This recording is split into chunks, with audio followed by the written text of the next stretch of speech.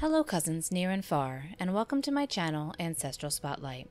If you would be so kind as to subscribe to my channel, I would be very grateful for your support.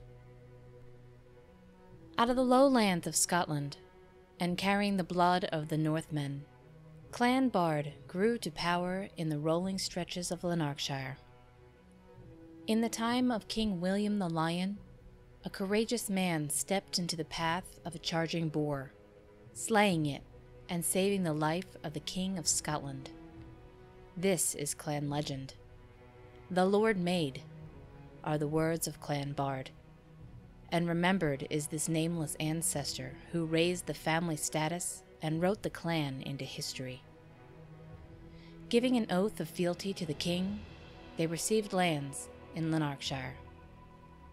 They held the barony of Auchmedden in Lanarkshire, the lordships of Paso and Lavoraclaw in Fife, as well as Auchmedden in Aberdeenshire, which remained the family seat for over 200 years.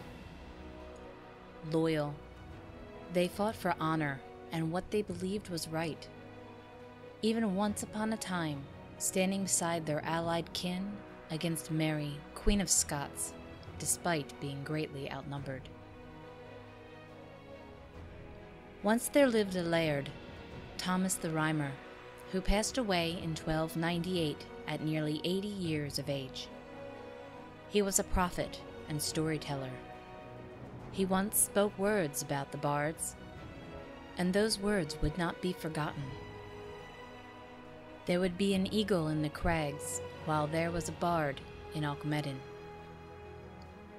450 years later, William Baird, Laird of Auchmedden, a Jacobite, served among Bonnie Prince Charlie's bodyguard in 1745 at Culloden.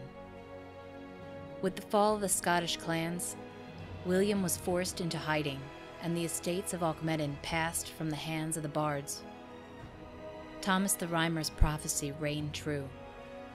When the bards left their lands, the eagles disappeared from the rocks of Pennon. The remnants of this great clan dispersed into the world. They did not die. They thrived. Clan Baird is still here.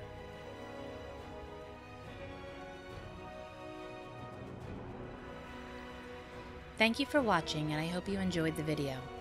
Please like and subscribe to my channel, and don't forget to hit the notification bell so you'll know when I post a new video. There's so much more to come.